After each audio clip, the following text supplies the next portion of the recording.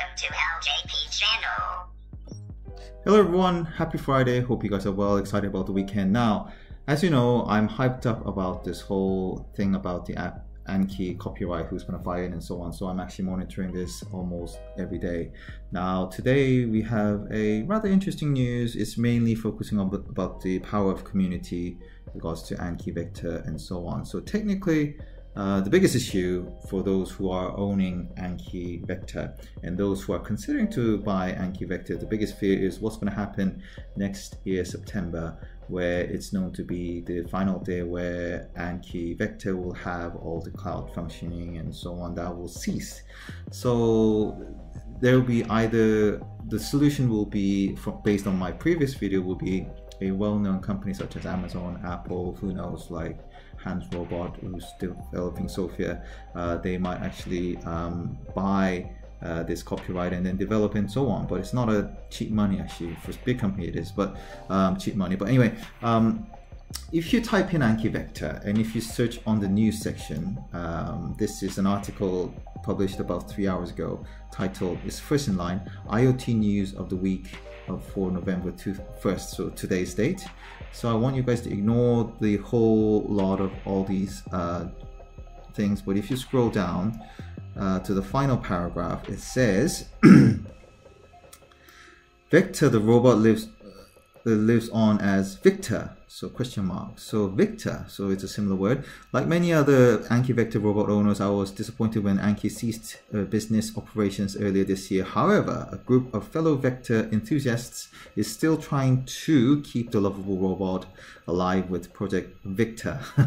After raising some funds, the group purchased the tools needed to reverse engineer Vector, and there's been much success. The group cracked the onboard NAND, I have no idea what that is, but sounds fancy, NAND components accessing much of the Vector's code. It was in that code that the group noticed many voice assistant training code for Victor, not Vector, hence the project name.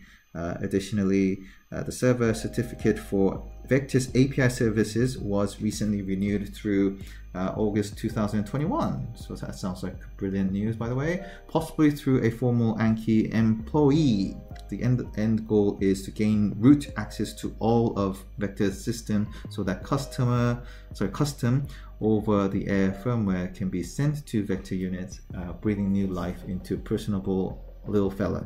The Google group for Project Victor is a closed group, but I requested access as a Vector owner, so you should be able to do the same. So Kevin C. Toffel actually wrote a very interesting article, so it might be worth you guys actually look up on Project Victor, which I have did. So if you follow the link here on Google, the first thing, if you type in on Project Victor, will be the Project Victor Twitter page. Now this will be quite interesting. If you get into the page, it actually shows Vector as a profile photo, and I want to first, you could read all the Twitter tweets by this user, but you'll see some interesting images. So these are some of the components someone managed to open up. That's the codes, which I thought I have already done. Qualcomm, all the interesting things. And here, look at that.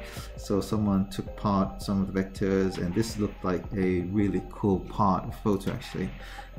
And also Voltcraft as well. I have no idea what this device is for, but I'm sure they're doing a lot of intelligent work here. So Wi-Fi components and so on. So basically what I'm trying to say is look up on Project Victor, see if you can become a member, but it sounds like a secret society to me at the moment.